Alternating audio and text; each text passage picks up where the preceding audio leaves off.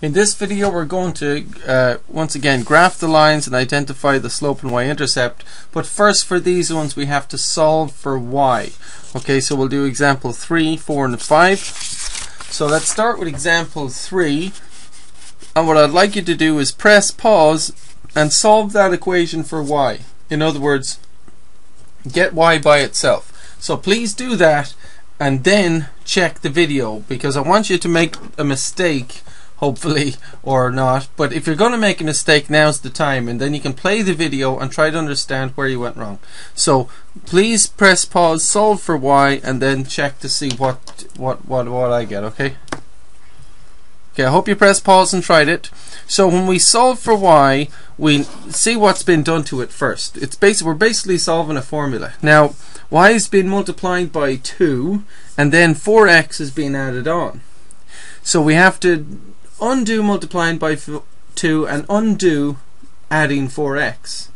Now the first thing being done to y is it's multiplied by 2, then 4x is added. So we undo the adding 4x at the start. So we subtract 4x from both sides. Now, question. So 4x subtract 4x is 0, right? And so we just have 2y on this side. Now, are these like terms? Is 6 and negative and is a number and an x term, are they like terms?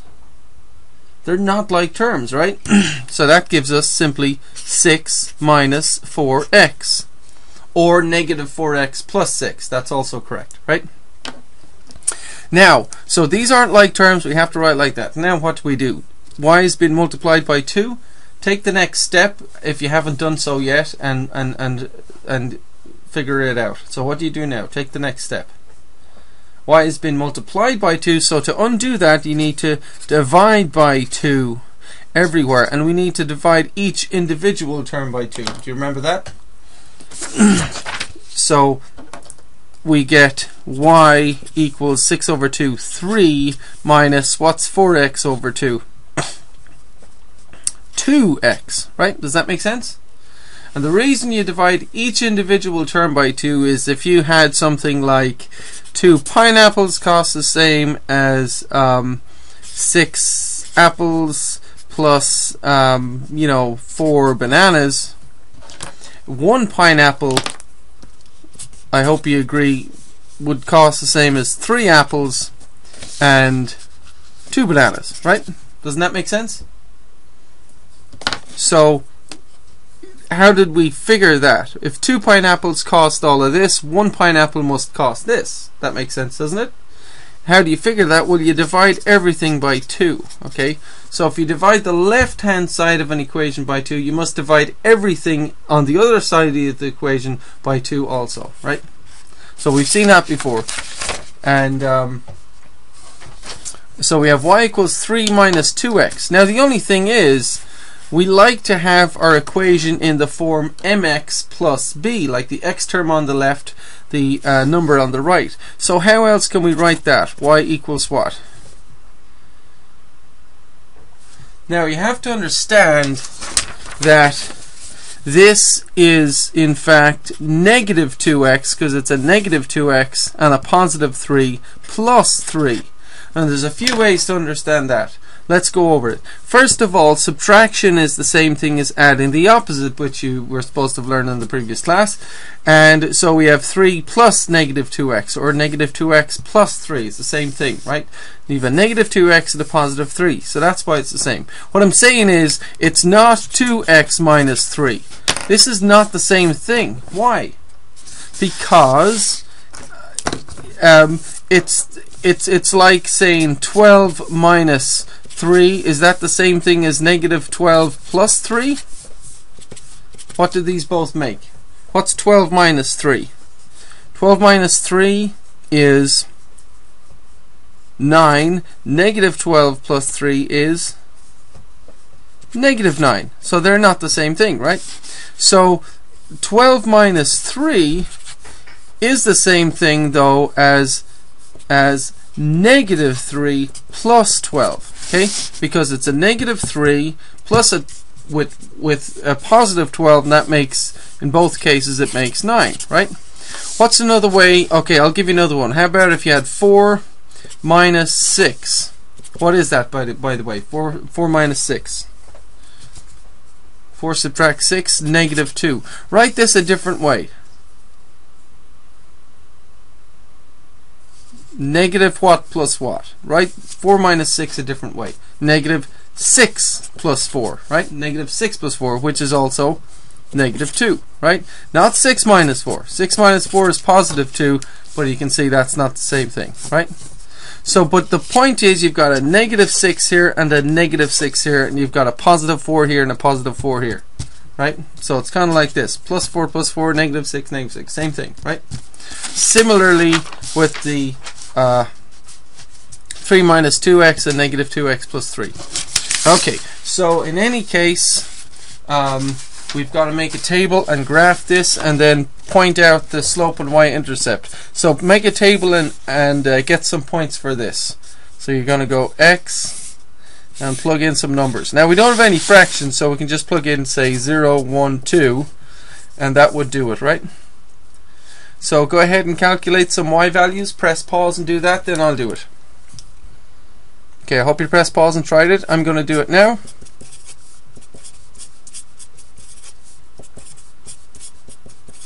So negative 2 times 0 plus 3, negative 2 times 1 plus 3, negative 2 times 2 plus 3. That gives us 0 plus 3, which is 3. Negative 2 plus 3, which is 1.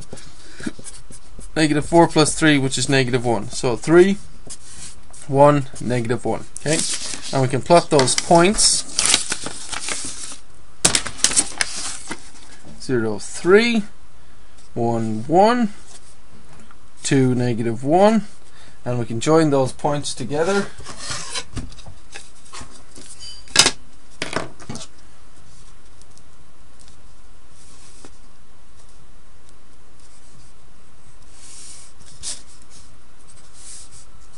Right?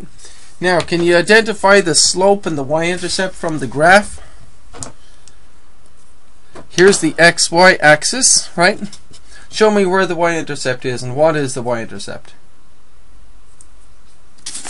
The y-intercept is where the line cuts the y-axis, and it cuts it at 3, right? Or you could also say, well, that's 0, 3. That's the point, okay? So the y-intercept, this is the y-intercept, okay? And it's also labeled the letter. What letter do you call the y-intercept? Because the general form of a linear equation is, or the slope-intercept form of a linear equation is y equals mx plus b, right? So m is the slope and b is the y-intercept. So our b, you can see, is 3, right? b equals 3. That's the y-intercept, right? Now what about the slope? Slope equals what? What over what? Rise over run, right? And can you get the slope from the graph?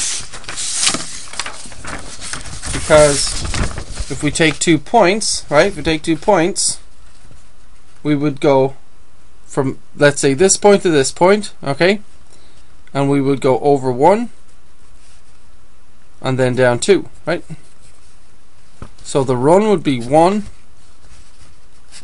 and the rise, well, you're going down 2, so you're not rising, you're actually dropping 2, right? So the rise would be negative 2. So sure enough, our slope is negative 2 over 1, which is also, can be written negative 2. And so sure enough, y equals mx plus b, the slope m is negative 2, and the y-intercept b is 3. b is 3, or the y-intercept can also be written 0, 3, right?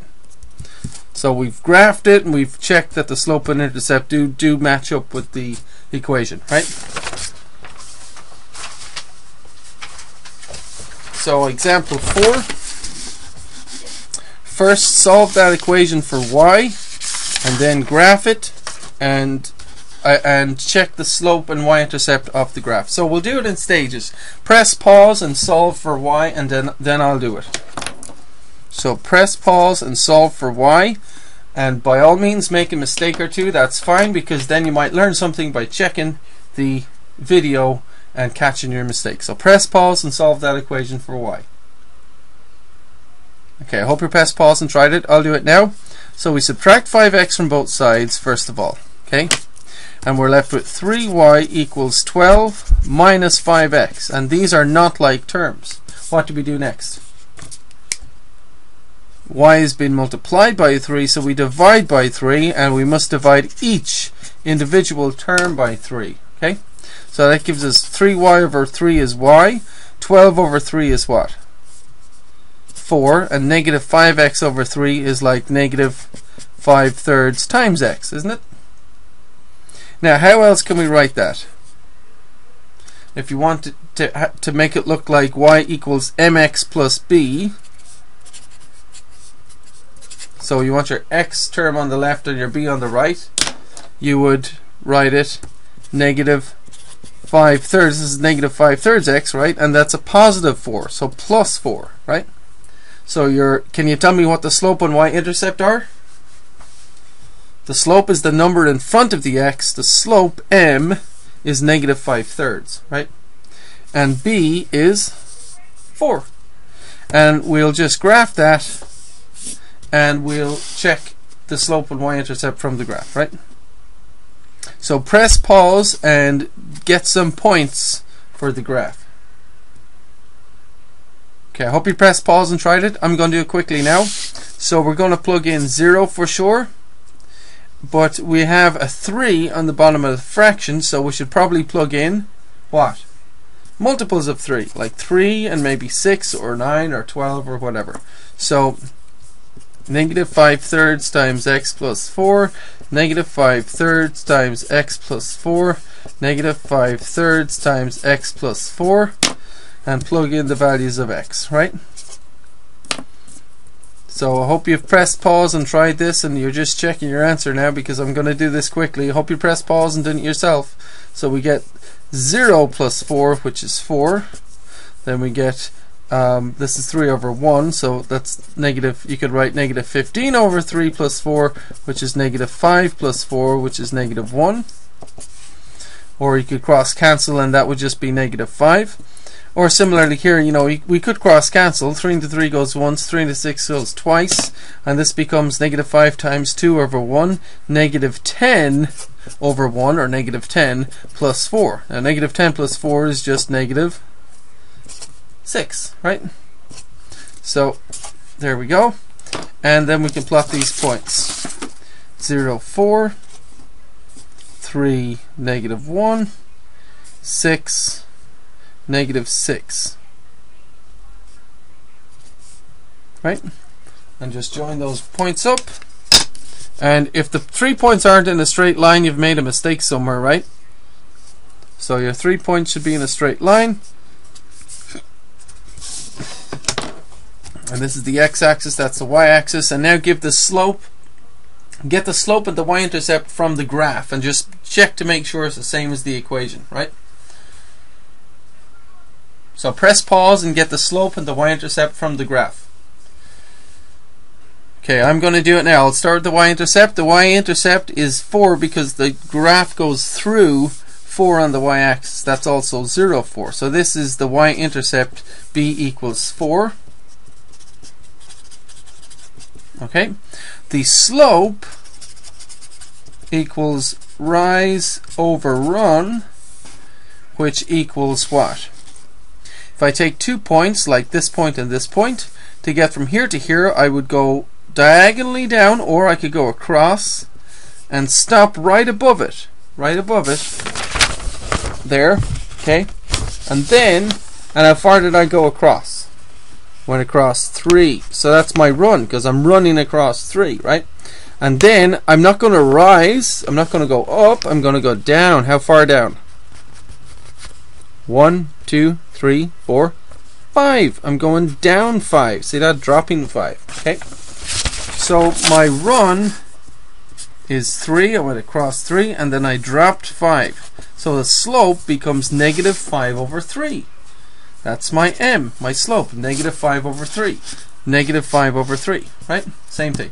So your m, so we've got y equals mx plus b, m is negative 5/3 and b is 4, right? And it matches up with the graph. So last example,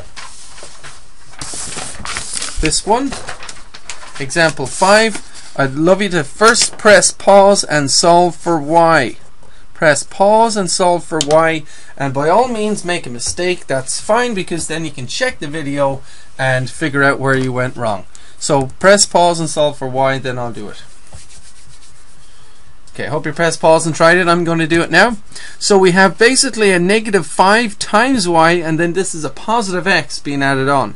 Now to get rid of this positive x, we subtract x from both sides. Okay? And that doesn't leave us with, these make 0, and that doesn't leave us with 5y. It leaves us with what? Negative 5y. That negative has to come down. That didn't go away, right? We subtracted x, but we still had negative 5y. So we have negative 5y equals 15 minus x, right? Now what do we do? Y has been multiplied by negative 5, so divide by negative 5 everywhere. Divide each individual term by negative 5. What does that leave us with? Write down the answer if you haven't got it yet. Positive y equals, now positive over negative is negative 3, and we have negative x over negative 5. Well, what does that thing make? Let me ask you this. What is negative divided by negative? Because that's what we have. We have a negative x divided by negative 5. What sign should it be? Just get the sign first. You've got negative over negative. Should it be a positive, right?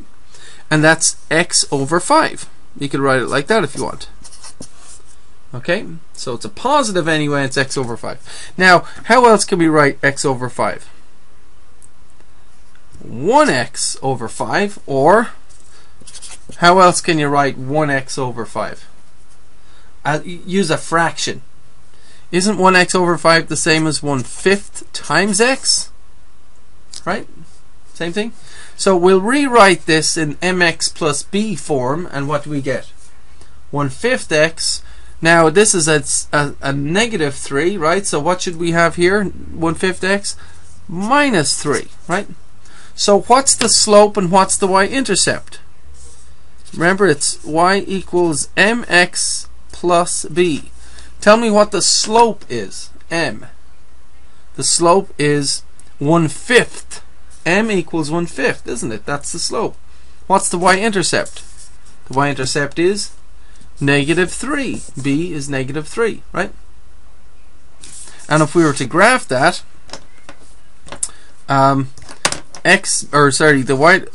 we could make a table, right? And plug in some numbers. So watch, we have a fraction here. So what numbers should we plug in? Press pause and plug in some numbers and see what you get.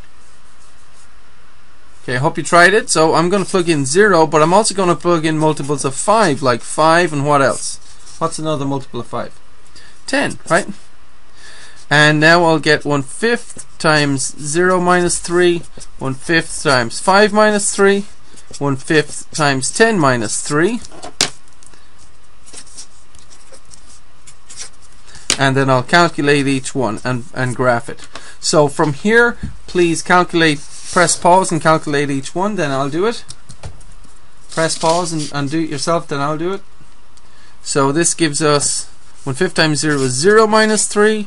1/5 times 5, 5 over 1, that's 5 over 5 minus 3, or 1 minus 3, which is negative 2. And 1/5 times 10 over 1 is 10 over 5 minus 3, or 2 minus 3, which is negative 1. So we get negative 3, negative 2, negative 1. Okay? And if we plot those points and draw the line at least. Do that. Plot those points, draw the line. Okay, I hope you pressed pause and tried it. I'll do it now. So 0, negative 3, 5, negative 2, 10, negative 1. And they should all be in a straight line. If you're not in a straight line, you've made a mistake. So you got to try and fix your mistake. And then we'll draw a line through it.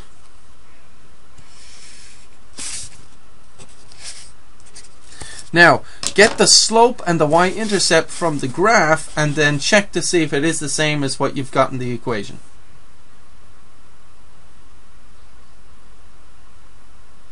Okay, did you do that? The y-intercept is at -3, or that's 0, -3, you could call it. And so our y-intercept, right, is that. And what letter do we use to describe the y-intercept? Y equals mx plus b, so b is -3, right? And what's the slope? Can you get the slope from the graph? Slope is the rise over the run. Okay, what does that give you? Press pause and get the slope from the graph.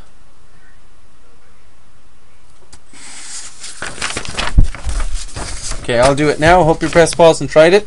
So if you get 2 points, like this point and this point, to get from here to here, you could go across, run across, and then rise up.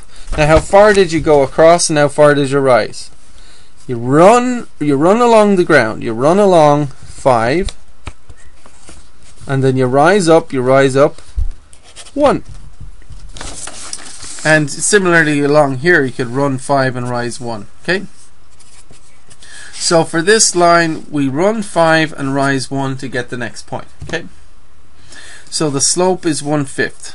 That's our m. Slope m equals 1/5, and you can see that from the equation. Y equals mx plus b. M is 1/5. B is -3. Okay. And by the way, it's 1/5, not 1/5 x. It's just 1/5, right?